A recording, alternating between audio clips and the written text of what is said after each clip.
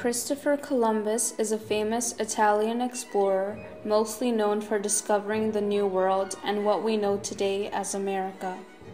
In 1492, Columbus left Spain and sailed out across the Atlantic Ocean in search of a shorter route to the Far East in order to have access to resources.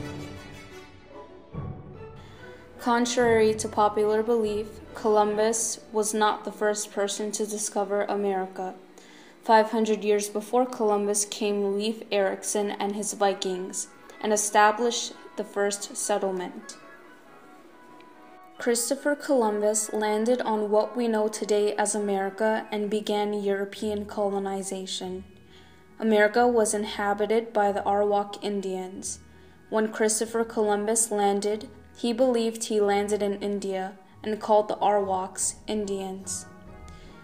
Columbus took notice to how generous and kind-hearted these people were and decided to take advantage of it. He enslaved the Arawaks and had them work the harsh conditions of the gold mines. Christopher Columbus was a human trafficker, selling young girls into sexual slavery, and in less than 2 years, half the population of Arawaks were killed off. If the natives resisted working, Columbus would release attack dogs. If they tried to escape, Columbus would burn them alive. If Columbus ran short on food to feed the attack dogs, he would use the Arawaks' babies as dog food. The King and Queen of Spain pardoned Columbus of his horrendous crimes because they received wealth from the gold he stole from the natives. He was sent here from Spain. He's known for discovering America. They didn't really discover it. Indians was here. He started colonization. He thought he landed in India. It was actually America. He really discovered America. Somebody discovered it before him.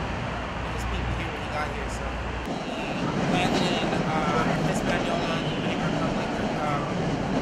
Thinking it was India. It really wasn't.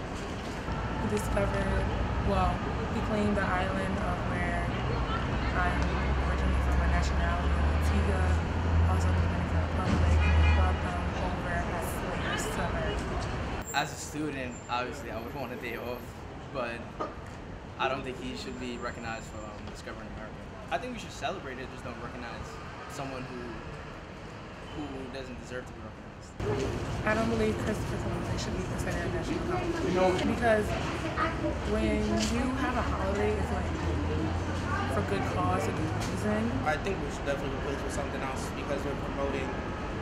Because if we do continue to celebrate it, we're promoting rape, torture, killing, and that's not something we want.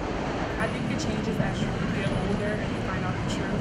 Because as you're younger, they teach you, you came to America, you discovered it, all of those stuff. And you get to high school and they teach you that all the cool things that he actually did. Some of the things were rape, torture, stealing their gold. He was a rapist. That he obviously came to murder a good majority of Indians. Called them Indians and Native Americans. They did go through all this cruel stuff, trying to come take over their land and went through so much struggles in their lives. So maybe they should be recognized for all the hardships that they went through. I knew about my island, personal family. I learned the majority of it in school, but they never classified him as like a rapist or a killer, a murderer, or anything like that. They classified him as a hero because everybody looks at him for discovering America. Do enough people know about all of the terrible things Columbus did to the indigenous people of America? If people knew the truth, would we celebrate Columbus Day as a national holiday? This is Christopher Columbus Exposed.